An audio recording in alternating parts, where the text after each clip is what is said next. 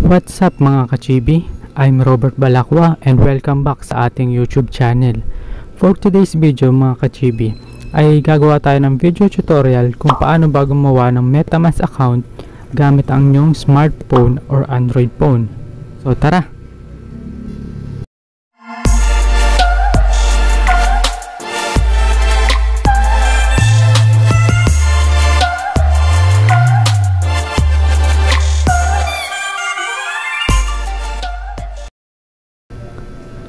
So yun mga kachibi, last year ay gumawa tayo ng video tutorial kung paano gumawa ng Metamask account gamit ang Mozilla Firefox or Mozilla browser. So marami nagtanong sa akin, no, bakit daw hindi nila makita yung add-on o hindi nila ma-add sa extension ng Mozilla yung Metamask. So nung chinek ko siya, yung Mozilla ay nag-update na. So dun sa latest update niya ngayon ay wala ng extension ang Metamask, kaya hindi na natin magagamit yung Metamask sa Mozilla pag ang gamit natin ay smartphone o Android phone. So ngayon sa video na to ituturo ko siya gamit ang ibang browser. So kung gusto mo malaman ay tapusin mo lang ang video na to. At bago natin umpisahan o pagpatuloy ang tutorial na to, kung bago ka pa lang napadaan sa aking YouTube channel, ay i-click mo na ang subscribe button at i-like mo na rin ang video na to. At syempre, don't forget to open the notification bell para updated ka sa mga susunod ko pang mga video. So ano ba yung Metamask? Metamask is a software cryptocurrency wallet used to interact with the Ethereum blockchain. It allows users to access their Ethereum wallet through a browser extension or mobile app, which can then be used to interact with decentralized application. So mga kachibi, para makagawa tayo ng account sa Metamask at para ma-install natin to sa ating smartphone, ay kailangan muna natin i-download tong browser na to. Search lang po natin dito sa Play Store ang Kiwi browser. Tapos install.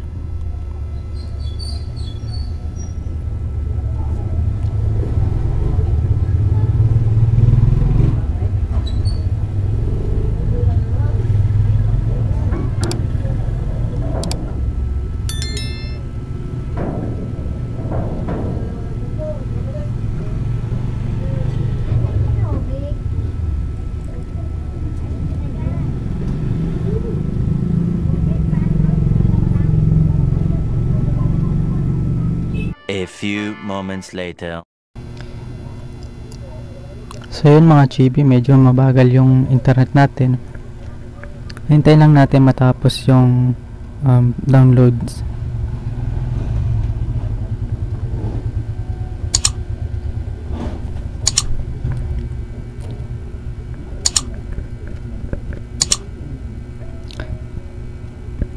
Ngayon talaga mga kachibi ay gamit na gamit yung Metamask. Marami kasing gumagamit na ngayon yan dahil dun sa mga nauuso na mga games na kailangan nila ng cryptocurrency para makapaglaro. Minsan gagawa na din nilang investment. So kung meron kayong mga gusto na gawa natin ng tutorial, ay comment down nyo lang dyan sa comment section.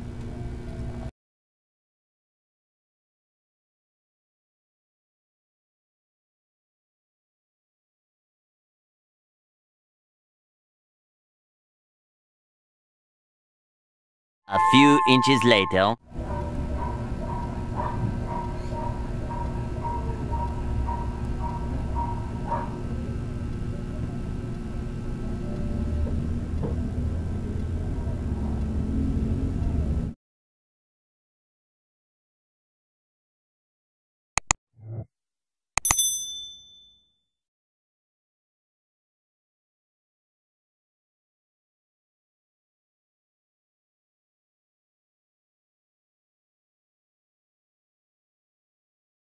So yun guys, after natin ma-download ay open lang natin yung QA browser na app. Tapos search natin yung Metamask.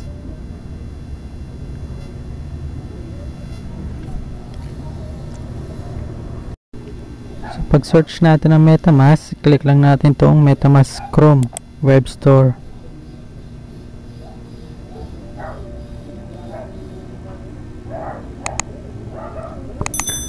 Tapos kiklik lang natin tong add to Chrome. Yan, makita natin add to Chrome. Yan, click OK.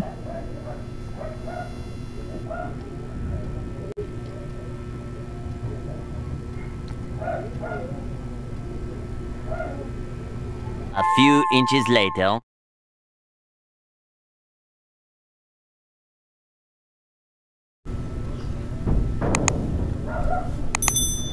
So yan guys, pag natapos na ganito lalabas, click lang natin itong get started.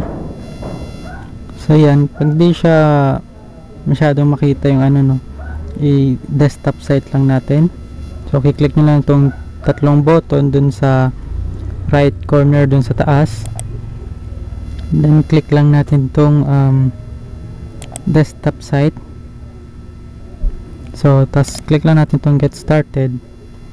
Tapos kung may dati na kayong account dito sa Metamask, click nyo lang yung import wallet. Pero kung wala pa, ay click natin itong nasa right side, itong create a wallet. Yan, tapos click lang natin itong agree. Tapos dito gagawa kayo ng password.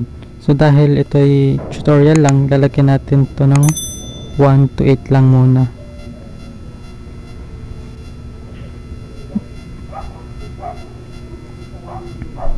Hindi pa naman yan yung pinaka password na gagamitin natin. So yan, kiklik lang itong I have read and agree. Yan. Tapos click natin itong create.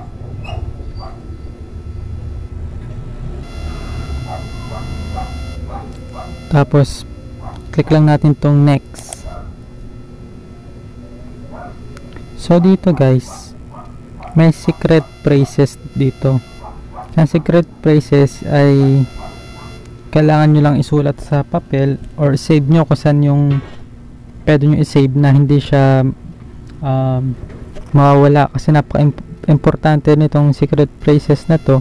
Ito kasi yung gagamitin mo pinaka security or code pag mag-open ka ng Metamask mo.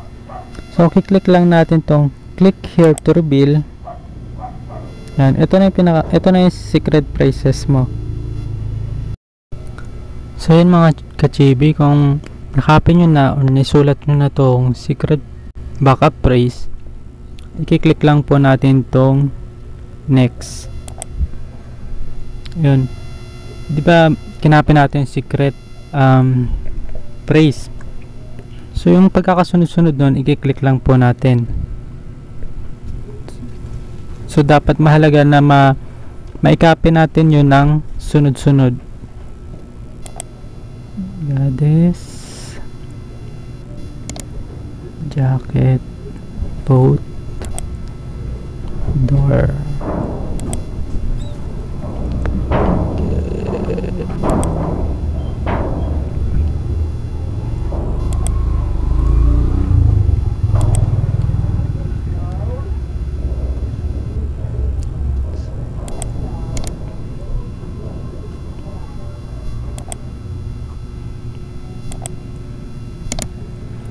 So yun, pag nailagay na natin yung secret phrase ng sunod-sunod, click lang natin itong confirm. Tapos yun, meron ka ng Metamask account, click lang natin itong all done. Yan, tapos makikita mo dito yung Metamask account mo. So makita lang natin dyan is Ethereum, pero pwede naman kayo mag-add ng ibang token. So yun guys, meron ka ng Metamask account. Yan. Tapos paano natin makikita yun, 'di ba, yung nasa extension na siya. I-click lang natin tong 3 dots dito sa upper right corner. As makita nyo dito sa pinakadulo, scroll nyo lang yun. Ito na yung Metamask. Yan na yung account nyo. So pwede na kayong mag-convert ng any crypto dyan na available. So yan guys, tapos na ang ating tutorial. So yun guys, may Metamask account ka na, and dito na magtatapos ang ating video tutorial kung paano ba gumawa ng Metamask account gamit ang yung smartphone or Android phone. So maraming salamat sa matyagang nanood at sana nakatulong to sa inyo. Kung meron kang gustong itanong or i-request na video tutorial, ay i-comment nyo lang dyan sa comment section natin sa baba. At yun guys, maraming salamat.